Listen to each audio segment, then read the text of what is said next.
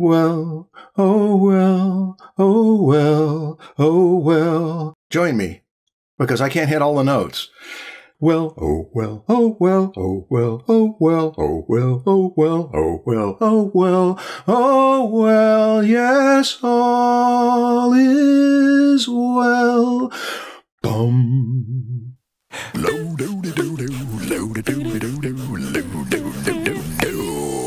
It's the Draftsmen Show. Yeah. Hi, Stan. Ah, shoot, my AC just turned on. Oh, your AC just turned on. My AC is not on. Okay, now it's off. How's the temperature there? Today it's fine. It's cool. It's fine, okay. It's currently 80. Very comfortable.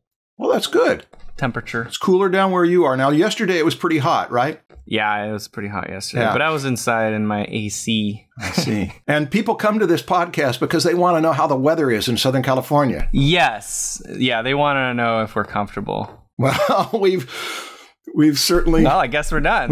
We've done our first part. Yep. What's next?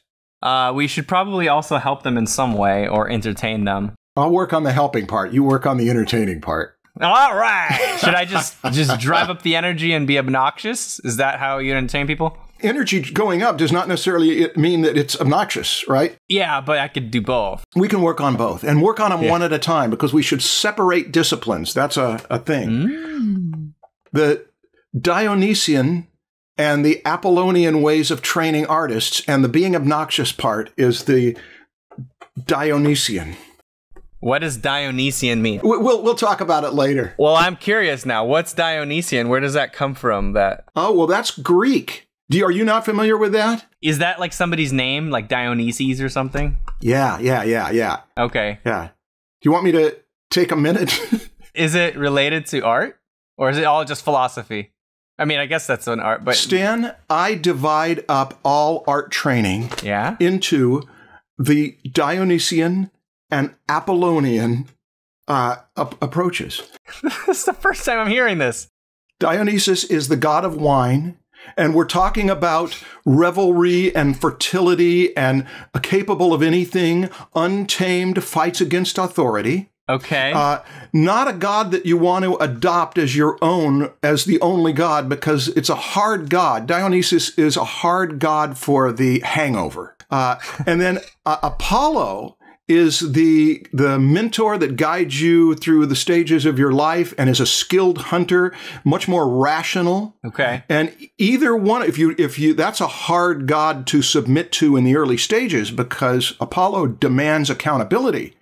But it is the two together that make the interesting combination to have the wildness that makes life worth living and the skill that makes that wildness channel into form. So is that kind of like the skilled craftsman versus the creative freedom of experimentation and stuff? It is exactly that. Okay, cool. And even scientists get divided up in this way because there are some scientists who want to break new ground, new innovations, just get this thing through. And there are the other ones who will carry things out according to the proper procedures.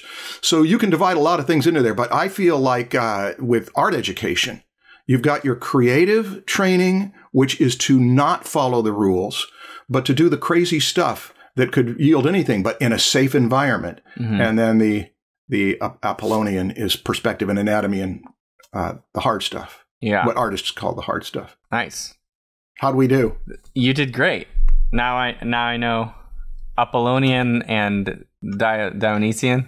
Yeah, and I've stereotyped them. They're more complex than what I said, but as an understanding of two opposite types, you can just read their Wikipedia entries, since Wikipedia is the source of all human knowledge.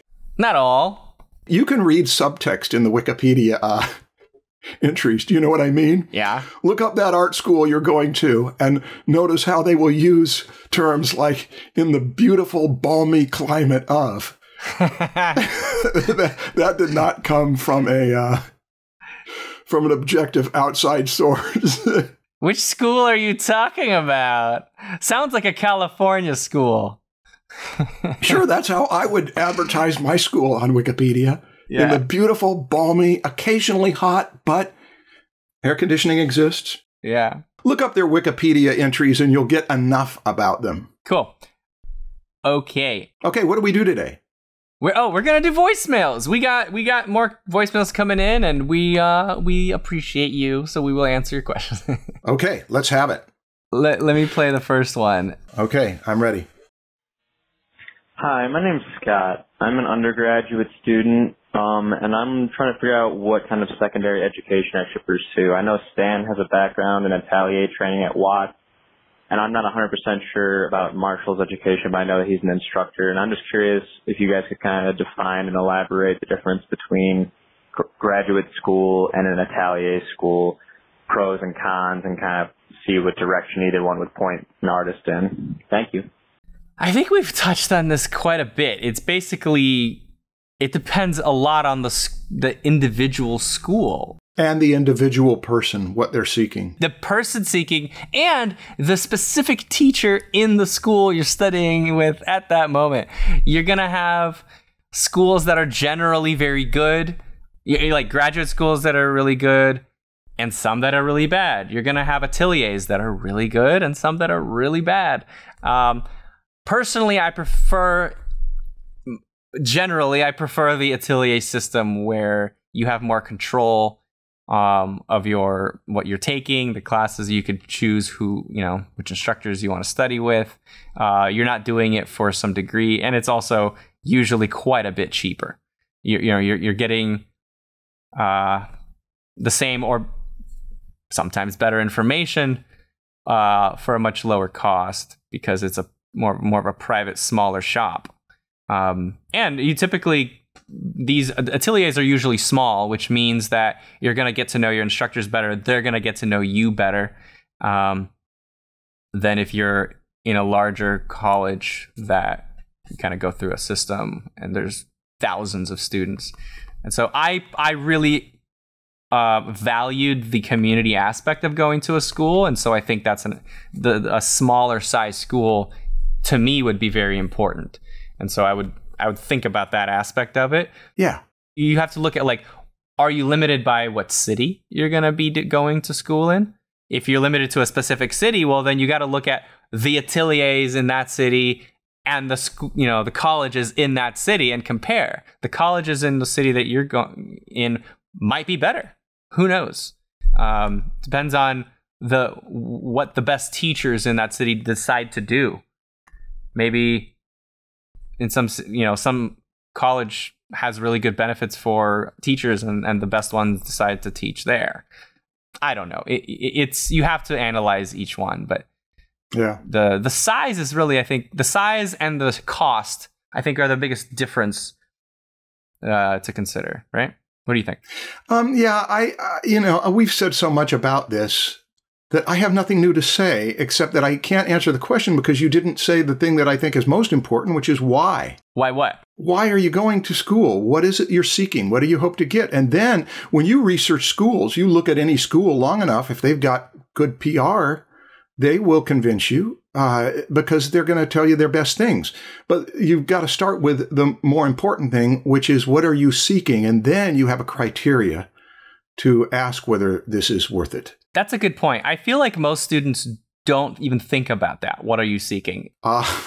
Obviously. You think about, or you just decide, I want to become an artist. And so the natural step is, I'm going to go to school.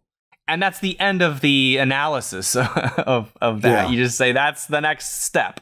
But yeah, I encourage you to listen to our Recreating Art School series. It's the first 8 or so episodes in season 2 of Draftsmen. So listen to all of that and you'll get a much better idea of what school is, what you get out of it, what parts you can recreate on your own, what parts you should go to school for. Go listen to that. Yeah, I think the same thing. Anyway, next question. Hi, I'm Inu from Georgia, and I'm asking this question on behalf of my friend in Brazil. Our question is, what are the biggest and or most common misconceptions that people give to beginner artists, as in terrible art advice? Oh, terrible art advice. And I said, as in terrible artists. Beginners, as in terrible artists. No, so terrible advice. To beginners. I don't want to say any specific advice that is terrible, because any advice that is maybe tailored to an individual, like if you have a private mentor, might be good advice. Depends on if that's the advice you need. But generally, I would say bad advice is anything that's too specific, that's too subjective, that is leading you down a very specific path that you don't necessarily choose to go down. It's just like an opinion of the instructor. Like the instructor doesn't like abstract art, so they tell you, don't study abstract art, it's useless. Like that's way too specific. Why? Why not study abstract art? And then also just any advice that people say never do something or always do this, typically you need to ask why. And then usually you'll see that there's specific cases where you never do it and specific cases where you always do it. And then there's cases where you can do it. And so asking the why will make you more informed about when to not and to do that thing. But yeah, I don't know. I think that any advice could be good advice and bad advice depending on the situation and the person. So yeah, I would have liked this question better if you were to give me a specific bit of advice that someone gave you that brought up the question. Yeah. Because if you want us to brainstorm for a while on all the different kinds of bad advice people can give beginners, I think that we have touched on so many of those things. Yeah. Yeah. Bad advice is go into the arts and go into debt to get your training. That's bad advice. Yeah, but sometimes that could be good advice, you know? It sure could. That's it. But that's one of those ones that 98% of the time you're confident to say that that's not good advice. Hey guys, I'm Sean. I'm a painter. I've been looking into getting prints made of my paintings, and it's been an ordeal. I can't find a scanner that'll do larger than like 8.5 by 11 at any reasonable price. Even if I did, I don't know what the quality of image I would get out of that would be. I've been looking at using a DSLR to photograph the paintings, but it's been a huge pain getting the camera and the painting playing exactly parallel and accounting for ambient light and glare on the painting. And I hadn't even gotten to the point of actually looking at pricing out getting the prints made. So yeah, any advice on best methods for getting the images for printing and then how to get the prints made would be awesome. Thank you. Have you ever made prints of your stuff? Not to speak of some, and not to speak. Okay. The quality of prints now is so great. There's companies in Orange County that really tout their wares and do great work. Yeah. The scanning thing I know quite a bit about. I know that there's very, very expensive scanners that the Giclée companies use to scan the paintings in a way that looks like it's well lit. Yeah. Get the right colors and then like super high resolution, all that stuff. But you won't be able to do that at home. If you're really selling your stuff for a lot of money, you can start putting in money into making these really high quality giclées of your stuff. If you're talking about prints that you're going to be selling for $15-20 at conventions, you're probably not going to be scanning your stuff like this, probably, unless you're selling like thousands and thousands of these prints, I'm assuming, right? But you could get really good photographs of your art now because cameras are also really good. And also, by the way, have you heard of Lightroom's new Enhance feature? No, tell me about Lightroom's new Enhance feature. Oh my God. So, like in the movies in the 90s, there's like a detective movie or a detective movie, and they're trying to solve a crime scene, and they have a really crappy camera recording of something happening, and they're like, zoom in. Enhance. Can you enhance it? Can you enhance it? Can we enhance this? Or can you enhance it? Hold on a second, I'll enhance. Zoom in on the door. Times 10. Zoom. Yeah. And so a license plate that was a total blur comes into crisp. Yeah, I know what you mean. So that kind of exists now. Not really. Not to the extent that the movies did it, but it kind of does exist. But it's smart, though. It's smart at figuring it out. Yes, it doesn't just make it sharper. It's not a calculator. It actually uses AI to invent really correctly, I think. I've done some tests. I did some tests yesterday. I took a picture of the painting I did of Christian. Remember I was talking about how I was trying to copy Fetchen? Fetchen, yeah. I took a picture of it, and then I realized, oh, man, my Blackmagic Pocket Cinema camera doesn't actually take pictures. It just takes a still of the 4K resolution, which is actually not that high of a resolution, right? Yeah, not compared to a still camera. Right. For video, that's amazing. But for a photo camera, that's actually pretty low. And I was like, oh man, but this camera gets the best color. Yeah. It's the most accurate as far as color goes. And then I remembered about Lightroom's enhance feature. I'm like, well, let's see. Let's see if I could just get the best color in a 4K and then blow it up to 2x and get really high resolution. And it was amazing. Really? Really? It is so good. It is so good. I'm surprised. I cannot believe it works this well. Wow. I don't have anything to say bad about it. Okay, well, that's a big recommendation. It is perfect. If you take a photo that's not blurry, Yeah. if it's a little bit blurry, it'll keep the blurriness. It's not going to like unblur it. It's just going to add resolution to it. It's amazing. So if you have a lower resolution, well-lit, sharp photo, Right. and you enhance it, you'll now have a higher resolution image that is still well lit, still good color, you know, still all that stuff, but now it's bigger. I did it twice. So You were testing it? yeah, I was testing it. So what I did is I enhanced it, and now I'm at 8K. And then I was like, well, what if I enhance it again?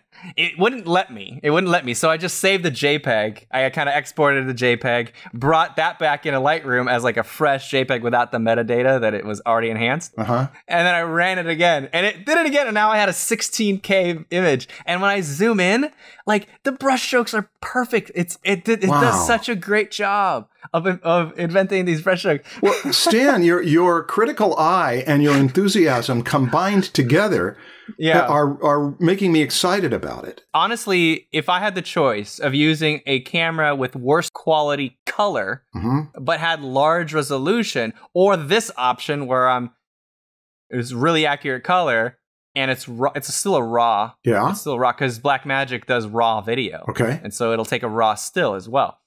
And then enhance it, I would prefer that option, because... Really? Yes. Because the color accuracy matters so much. Yes. Well, let me tell you why I would be the opposite. Okay. When I bought my first scanner, it was it was a really good scanner, really expensive too. And it was the slowest scanner on the market. But the reason I bought it was because it was the best consumer scanner on the market. And what was important to me is that if you scan something at 600 or 1200 optical DPI, that is very important. It is not interpolated. It's truly seeing it at a high density. Then you get the texture of the paper truly as the texture of the paper was. Now here's why that's important to me more than color accuracy, although this one was really color accurate, is that you have such leeway over color adjustment just in Photoshop alone, with isolating hues and spectra of saturations and moving them any way you want.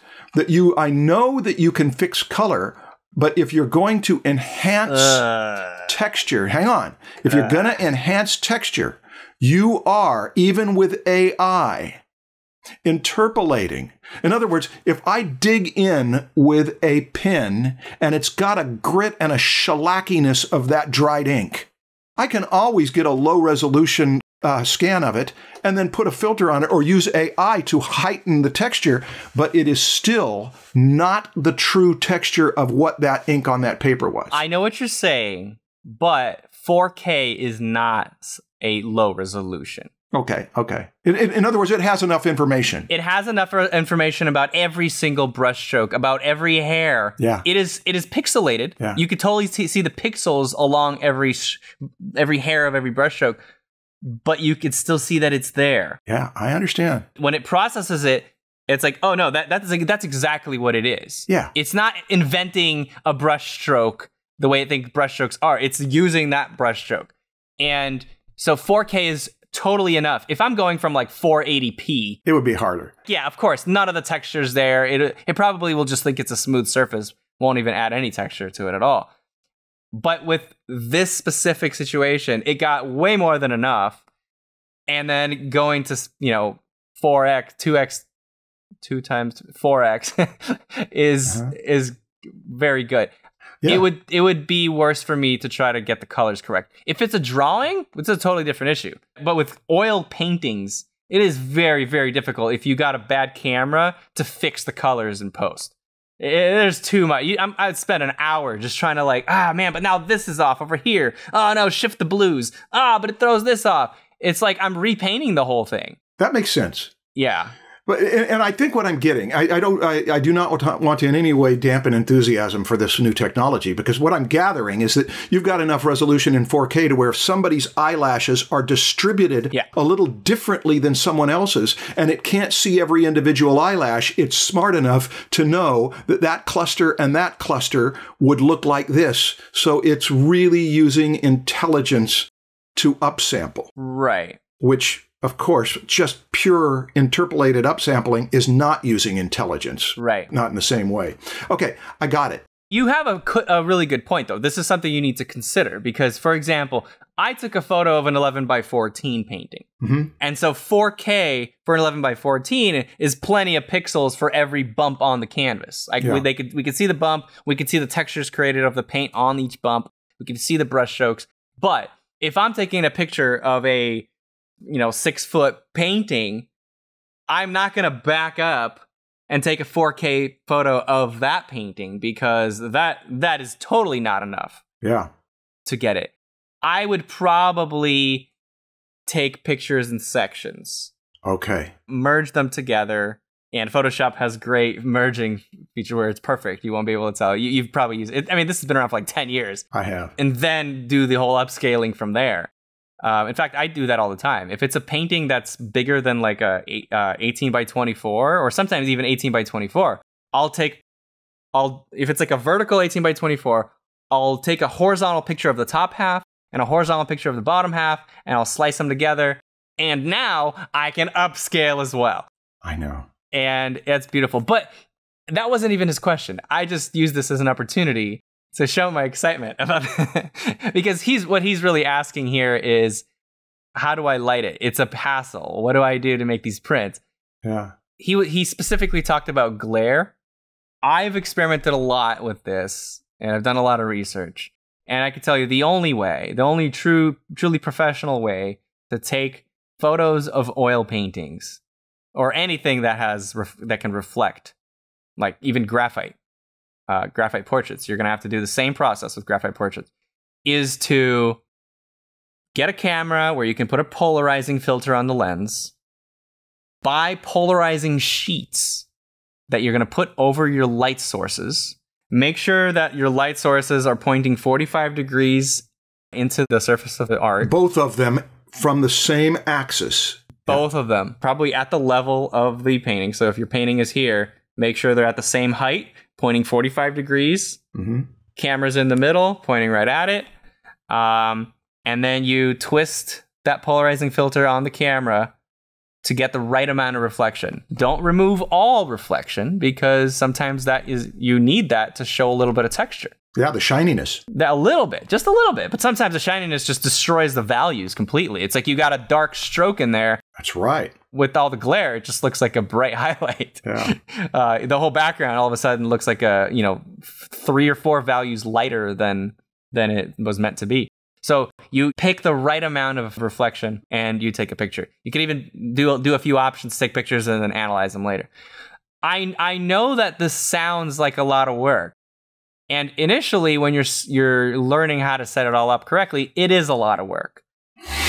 Because you have to buy the sheets, you have to experiment with the angles. But after that, it's not that bad. It'll take you 10 minutes to set up for a photo shoot of a painting. That's not horrible. I mean, if you're going to be making prints of this stuff, you should spend 10 minutes to set it up so that you get a good photo of it. Yeah. Seriously, it's really not that bad. But yeah, the learning curve for it is going to take you many hours to figure it out, and some money to buy polarizing sheets. Yeah. And it's hard to get them. There's only a few places online I found that you can buy polarizing sheets, and they're basically these they're like sheets of paper, but they're transparent. Obviously, they're very dark. They're like plasticky, and they're very long. You could buy them by the foot. So you buy a big enough one to cover your entire light source. close all the windows in your room, make sure that the only light sources in your room are these two 45-degree lights. I use light boxes. You could also put it over some LEDs. Just make sure you're getting plenty of light. And that's the only professional way to do it. You could also just make sure you get the good angle on it, but I've never had good results with thick paint. If the paint is thin, yeah, you could get away with just like angling it away from the light source just right. And there's always going to be a brush stroke that's facing the light somehow, getting too many reflections. So Stan, well, that all comes from experience. And also, I never knew that on this podcast that we would put that much into some of these technical things, but I am so glad you've asked about this, because it means that you care about the quality of what goes into your computer before it goes out into the print. Yeah. You're not slovenly about it. You're aware that it isn't looking good enough and it could look better. Audio engineers, sarcastic remark that we'll fix it in the mix. It is a sarcastic remark. What they mean is what goes into the microphone is what you have control over in the studio. And do not say, we'll fix it in the mix. Fix it at the first stage, which is the argument for getting it into your camera, into your scanner well. And, but it's a whole big topic. We would need an hour to an hour and a half, maybe even 2 or 3. Just to touch on all of the things that are involved. Like you said, the difference between a flat drawing where scanning it has got a little laser that's looking at every little dot on there, which is not natural for an oil painting, especially if it's impasto. It's not meant to be viewed that way. Right. You need to get the camera back so that you can see how light affects it. But then when you get the camera back and you do it in patches, they don't line up right because there's a little distortion from the position of the lens. But then you put it in Photoshop and they got the merge tools now that will put it together and you go, but there is a lot to this. And the fact that you care means that your presentations, your scans, the work that you get into the computer will give you less pain later. Yeah, this is a really good question. And it's funny because this subject was the very, very first lesson. The first video I was going to publish on YouTube that I ended up not publishing because I didn't like how I did it. Yeah, you showed me. Yes, and I ended up scrapping it and did the Loomis method. Yeah. But I still have like all the information written down for a script for that video. I should probably do it. This is very helpful for people. I don't know why I still haven't done it. I haven't revisited it. Hey, this is something people could put in the comments, though. If you wanted an hour or 2 of instruction on how to get stuff into your computer. I wouldn't need an hour or 2. I mean, right now, where do people go to learn this? I learned it really well from a book that AGFA had with their scanner about how to use their scanner. They had someone who was just a great teacher explaining what bit depth was and why RGB and CMYK are different and what happens when it translates one to another and why one kind of scanner is better than another. It was just a wealth of it. And then there was a book, which I don't have anymore, about how to turn your scanner into a camera and design tool or something like that rounded out my education so that in a matter of a year, I knew everything I needed to know about what happens with the artwork once it goes into the computer. Every artist should know stuff like that, the way they should know digital cameras, file formats, all that other stuff. But I don't know where to go. Do you know any current? That was back in the 90s, even before we had the internet to help us. Do you know of a current place, or is it going to be a PROKO thing, and we just have to wait for it? I don't know of one place that you could get all of it. I mean, when I was doing the research for myself, I mean, I went to like 20 different websites and YouTube videos to kind of piece everything together. Right. I'm sure there's more now because when I did this was 10 years ago when I did the research for it. There's probably a lot more now. You could just search for how to photograph a painting, how to scan a drawing, how to get rid of glare on a painting, whatever. I'm sure there's stuff out there, but you just have to piece it together. If our listeners or viewers know of a really good resource, share in the comments. Yeah. By the way, Marshall, do you have any low res scans or photos you have of your artwork from like 20 years ago that you're like, man, I wish I could take a picture of that from, and you don't have the artwork anymore? I have some actually, since I wore out my really quality scanner, I just used the scanner on my printer, which is not a good scanner, but it's good enough. Yeah. So that's what I would use, is something that I've scanned at, say, 300 DPI and instead of 600 or 1200. Okay, send me some low res that you wish were bigger, and I'll process it. It's super fast. It takes like a second. Okay. And I'll send it to you, and you tell me how good you think it is, how accurate. Okay. This is Future Marshall assessing the improvement or damage to my drawings from enhancing them. Here's the King and Queen from the second to the last chapter of Alice in Wonderland. It's graphite pencils on Morilla's Leonardo paper, a wonderful paper they stopped making before the internet, sorry to say. It's the size of a postcard, scanned at 1200 DPI. That's so high res you wouldn't want to upsample it. The rabbit's eye on the drawing isn't much bigger than a BB. Let's look at something less defined. Walking ape? It was good enough at 600 DPI. Here's a photo, not a scan, of me doing a demo, and yeah, you zoom in on that, and it does a pretty good job at keeping a kind of crispness. The campfire explosion. I scan this with a consumer scanner, and the enhancing brings out the inconsistency. Some parts really sharp, some with smeary-looking artifacts. The bears, yeah.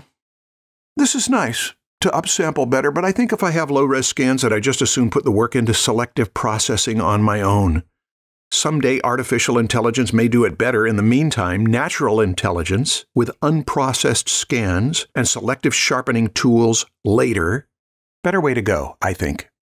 But thank you, Stan, for telling me about it, and Charlie for enhancing these. You know what this is also great for? You know how you do a Google search of like some painting, and it's at like 1200 by like 900, and you're like, it's almost good. Right. Right? Like I could see what it is, but I wish it was bigger. I know, all the time. Well. Now we have this. Yeah. Again, you can't take a tiny one and upscale it. Yeah. But if it's like 1200, like, yeah, you could probably upscale that. Have you ever seen what they did with the Night Watch, the Rembrandt painting, where they scan the thing so that you can look almost into the microfibers? Not that you'd care to, especially with Rembrandt's work. He wouldn't care for you to do that. That'd be the kind of thing that Escher or some of my early pencil drawings, that you'd want that. It's like, oh gosh, if you get a microscope out, you can see that this artist manipulated the individual molecules. Right. Okay, let's go to the next question. Hi, Stan and Marshall. My name's Kelsey. I'm 25 years old, and I've been accepted to the College for Creative Studies in Detroit. I'm going into my second year after transferring and throwing into community college. And my question is, how do you get past the fear that you're not as good as your peers when you're in school? Because that is a big fear of mine right now, is that I'm an older illustrator in Bezier, and there's 18 and 19-year-olds that, are leagues ahead of me in terms of being in illustration, and I just want to know or hear your advice about what to do to get past that. All right. Thanks, guys. Have a great day. I'll start with this one. Okay. Kelsey, the best thing you can do is when you go into that environment, look at the younger people who are doing better than you, who you could see, these are my fiercest competition, and do everything you can to champion them, to celebrate them, to bless them, to be a positive part of their lives. Because that's what a healthy immune system does. When you go into a school, you're becoming a part of an immune system, whether you know it or not. Some people don't know that when I go into an environment, I'm a part of an immune system. And the immune system, if it's healthy, knows how to treat the stuff that isn't good and treat the stuff that's good. So when you're around students who do well, the more you can do everything you can to encourage that and empower that with what you have to offer.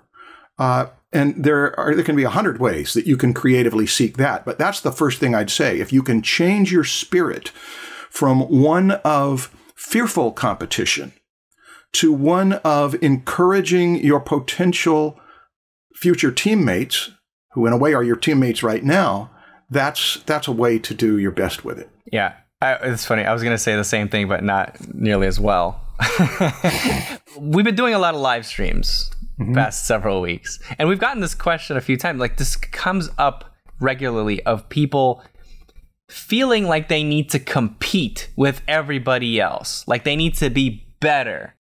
And I don't understand that mentality. I mean, I guess I kind of understand it, but I feel like it's not the right mentality. You don't think about everybody else. Just think about yourself. Compete with yourself and don't try to take someone else down, right? Because if you say, I'm afraid that someone's going to be better than me, then really what you're thinking is, I want everyone to be worse than me. That's the hidden thing that happens, yes. Why is it such a bad thing if you're surrounded by people who are better than you? Isn't that the goal? Yeah. Like, when you're learning something, would you rather be surrounded by people who are incompetent and you're the person they look up to? Or would you rather be surrounded by geniuses who will bring you up and you could be inspired by and learn from? Yeah. Going into this, if I were you, I would hope to be the worst person there. Good thinking. Good attitude. And then be nice to them. And yeah, like Marshall said, celebrate them and they will be your friend. Even if you're not the best one there, they'll be your friend because they like you. Yeah. They'll be your network and then you'll get a job because you're a pleasure to be around. But the chances are you're not going to be the worst one there, right? So that's not even like, it's probably not a concern. It's just your fear. That's right. But the fear should not be there because it's coming from the wrong place, I think. This is interesting. The question could have been, I'm going into a new environment and I'm 10 times better than everybody else.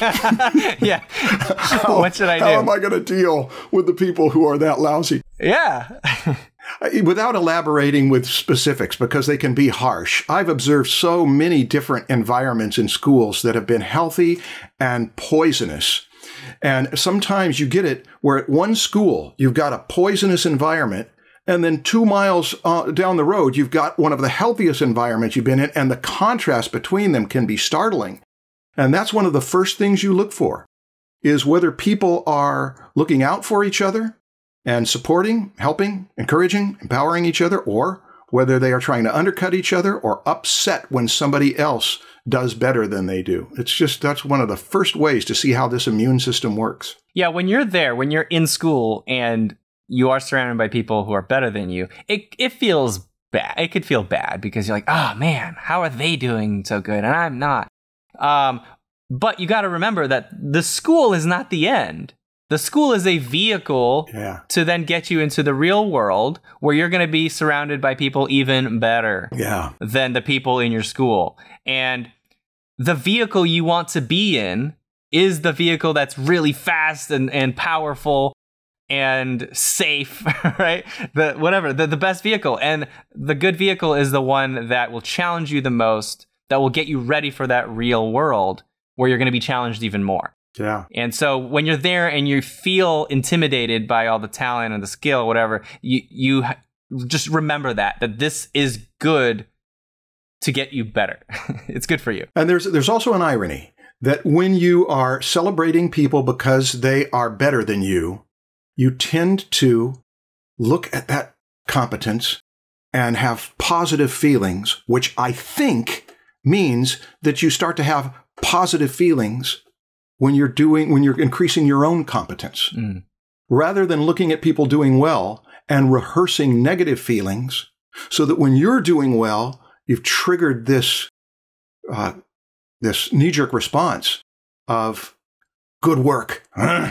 Yeah. You may find that one of the best things in the world is to be in that environment where they're all so good. You'll feel good, and you'll get better.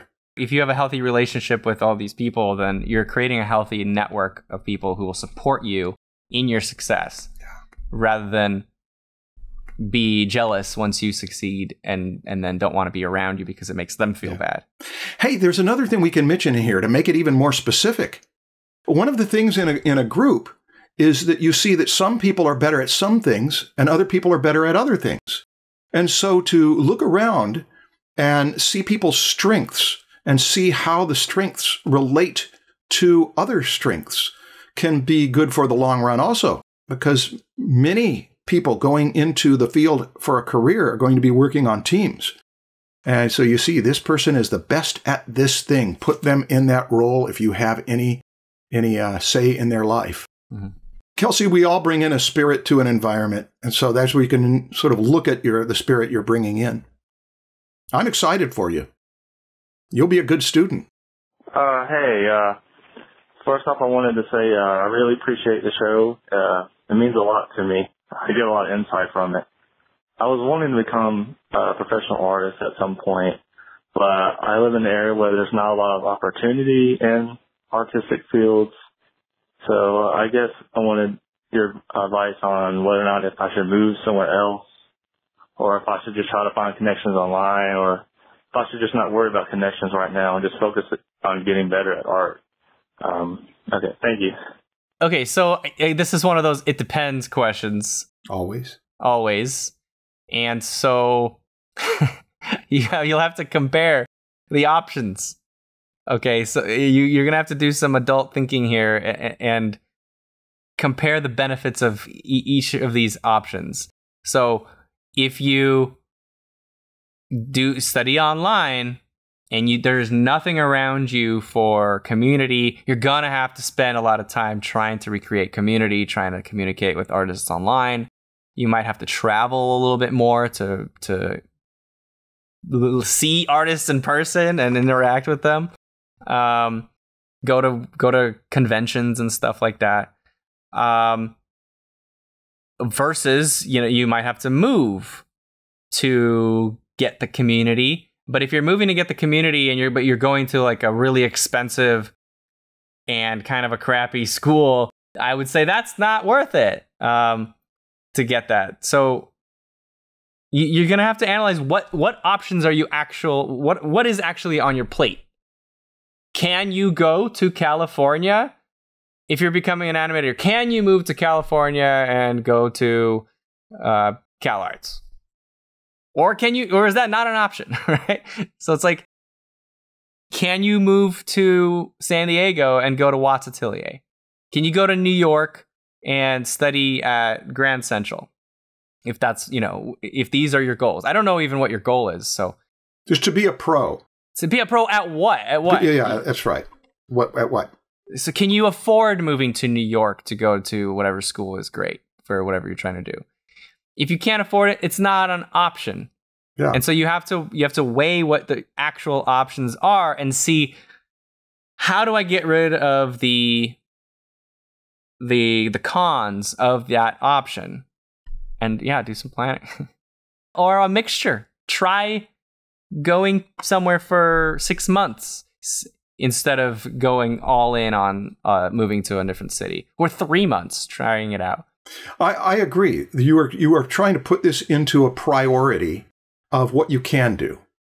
All three of the things you mentioned answered your own question. If you can move to an area where you're plugged into the industry's social environment. If you can't move, you can have a career online. It's happening. And then the third thing about, should you not worry about it too much, worry about it later? Yeah. Until you're getting your skill, you don't need to worry about it too much. Always keep an eye to it. Don't put your head in the sand and ignore the profession.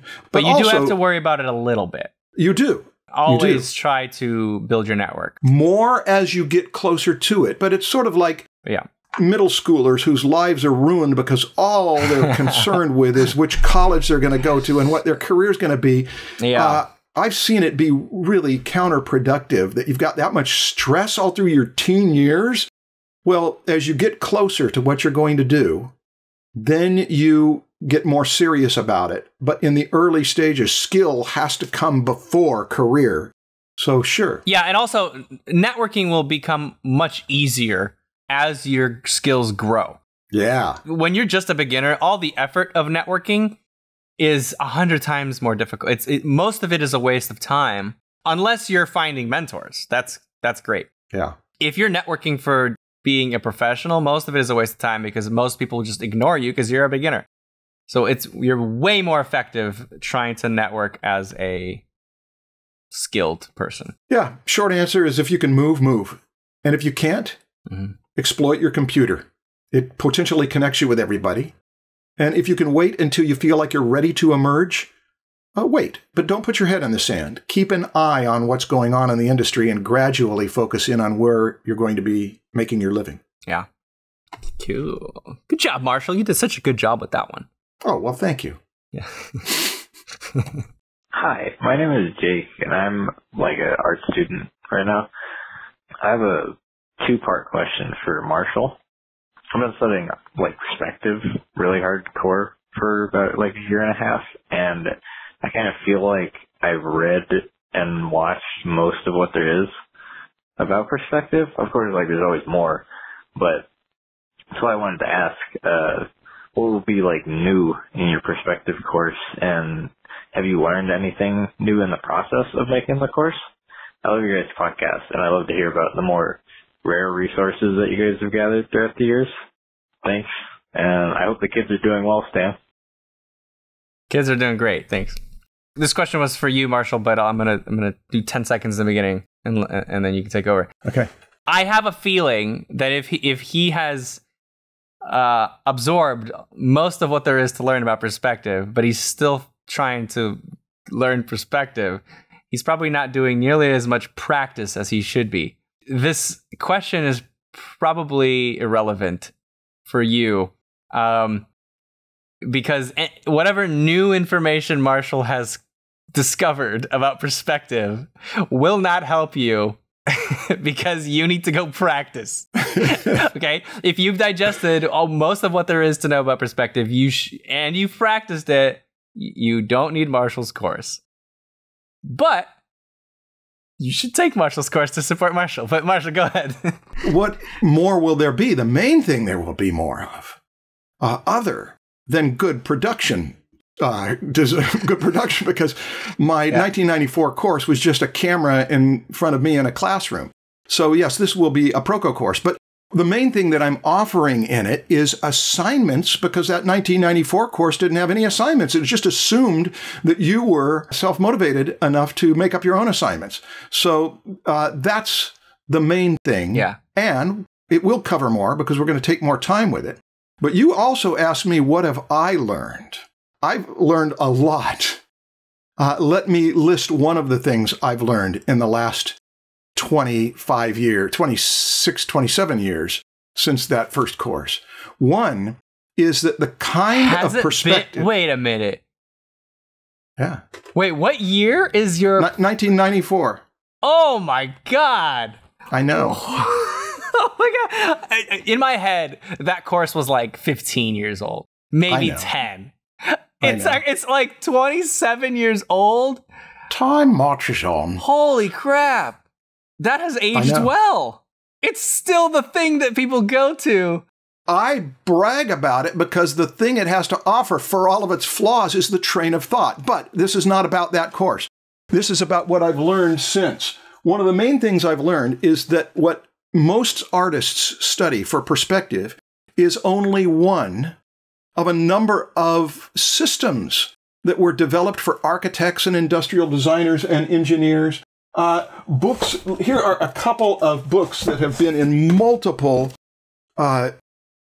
iterations, like from the 1940s and 50s of technical drawing and mechanical drawing, and the amount of material in here for the stuff that you need to know if you are going to go into drafting or engineering as a drawer is huge. But the system that we use, that most artists use, is not that concerned with all of that other stuff. So part of my challenge is how much to explain that stuff, how much to include it, and how much of it will just waste your time, because it will take you into a deep engineering path that is not necessarily going to make you a better artist. So there's one thing, is that perspective is more complicated than most, or more complex a world than most artists are aware of it.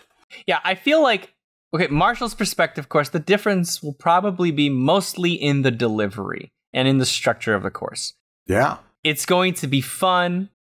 It's going to be explained clearly. Yeah. I mean, Marshall has revised each script like 17 times to be as precise and perfect as possible.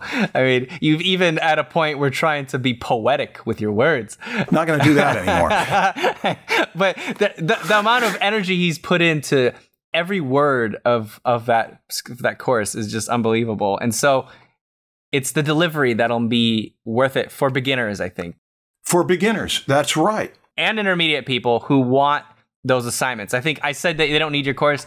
If you, like what you said just now, though, is like, if you are having a hard time actually getting out and practicing the stuff that you're reading about, this course will probably be good. We'll get to that in a minute. There's another thing that I've learned, and that is that how many perspective books and perspective teaching comes from the previous generations or the latest one. In other words, we learn perspective by studying perspective, and we can trace it back. And it's great when people are coming out with new perspective courses that they're reiterating the old stuff if what they do is make it easier on your brain. Yeah. You look at some of the old perspective books. This one, Rex Vickett Cole's, is a sort of famous one from the early 20th century. And I went through the whole thing, and I liked the book. I learned from it. But I would never recommend this book to you because it's got some of that quality of the older books where the teachers had an attitude like training alchemists. Yeah. Make it hard on them so that you weed out the ones that are flippant about it. And I'm on the opposite extreme of that. It's like, how can you do this in the fewest words? That's the hardest thing about it. How can you do this so that you don't introduce that concept until the other concept has been introduced? That's one of the reasons why when I'm done with this, I want to say I'm done with it, is that you can't trip on the train of thought.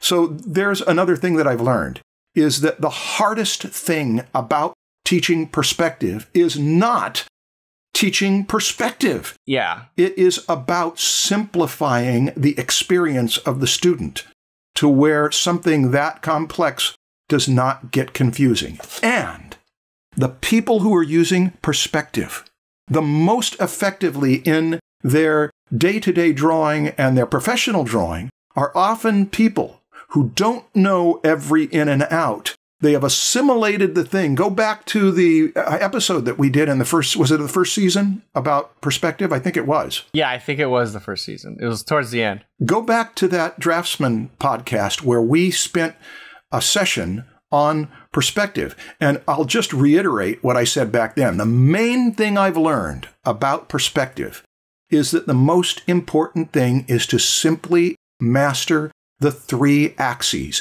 because any movement in that imaginary space on your flat surface is moving either up and down, left and right, or front and back, or a combination of those. And so the great challenge is, can I, in my freehand drawing, have a vision of where to put the lines? That's the big point that Ernest Watson made at the opening of the book I like so much, of Creative Perspective.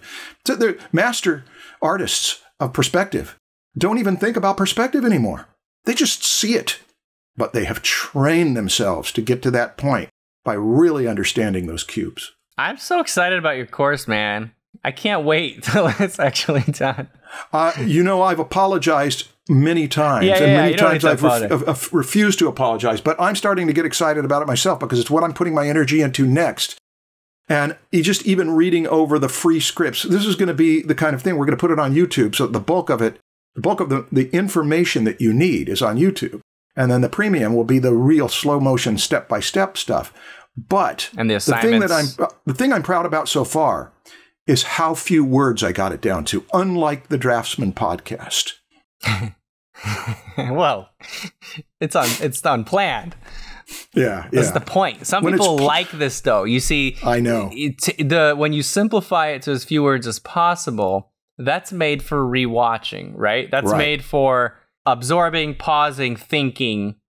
Yeah.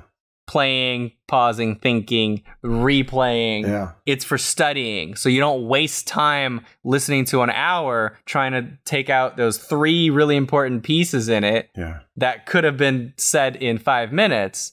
The video is 5 minutes. and you could rewatch it 3 times and really get that information. Yeah. So that's good for studying, but the podcast is good for people who are driving and all that. It's great. It's got its value. Yeah, yeah. The unplanned atmosphere. Now, Jake, if you know perspective from having gone to all of these resources, you've got the knowledge. I'm interested in the skills. I'm interested in seeing where it goes with your drawing. And if you've got the skills, great. Your curiosity to know more about perspective it might pay you off as a teacher. It might pay you off as just that you love the subject. But if it's going to be made practical, what are you doing with it? How are you applying it? Yeah. Yeah, that's a good point. I forgot to mention that. Like, Jake, if you have digested almost everything there is to know about perspective information, then there's 2 steps, 2 things you need to do next. One is practice it so that you can execute it and not think about it. And the second one is teach people. Yeah. Because teaching people will make you understand it even better, and it'll just get you to a different level of your skill. The impetus for it all, though, is the love of certain kinds of imagery. Seeing Escher's images when I was 19 years old, later seeing McKay and others that use perspective so well, I just feel like I'm not interested in perspective. I'm interested in maybe someday when I'm a grown-up, I'll be able to draw like that. There is, I think, the best motive for it. The third thing that I want you to do, Jake, and this is related to the first one. It's related to practice, but it's start using this information in real projects. Don't just do assignments and try to draw boxes and flip them and stuff. Like, actually, go out and draw your house, whatever you're excited about. Don't do that because I just said it. But figure out something you actually want to do that requires an understanding of perspective, and now start applying it to a real project, because that'll help. And the fourth thing, Jake, that I want you to do right now is to go to PROKO.com and participate in the community and post your stuff so you can get critiqued and then help other people who are struggling with perspective, because you know what is wrong with their stuff because you've digested all that information. Good thinking. Stan, if it would do any good. And the fifth thing, go give us those likes and hearts and TikToks, because we're at the end of the episode. What did you... Oh, that's right. I didn't know we were that deeply into this. Yeah. Would it be any good to post the assignments that we're planning on putting? I've already made them public anyway from those workshops I've done, to post some of the perspective assignments. So that people already know what the assignments are going to be. From the course? Yeah. No, don't do that yet. Okay. Well, we should do it with the course. All right. I won't. Wait, did you already post them somewhere? No, I won't. Oh, okay. No. But one of the things that people should do is that they should draw a floor plan of their room and then try sketching it from different points of view. You can't help yourself, can you? But that's an assignment. That's early in the course. That's an assignment. That's one that you just mentioned, yeah. Well, I was talking about drawing your house from outside. You look at your house and you draw your house in perspective. Oh, okay, yeah. That's something I did. I went to Balboa Park and I would draw the buildings and all that. That's fun. That's a cool way to actually use perspective to draw something real. Yeah. Anyway, thank you, Marshall. That's all the voicemails we got. I'm having such a good time, I don't want to stop. I know. I don't either, but I gotta go eat. Oh, okay. Well, you go eat. Okay. Bye, guys. Okay. Thanks for being with us.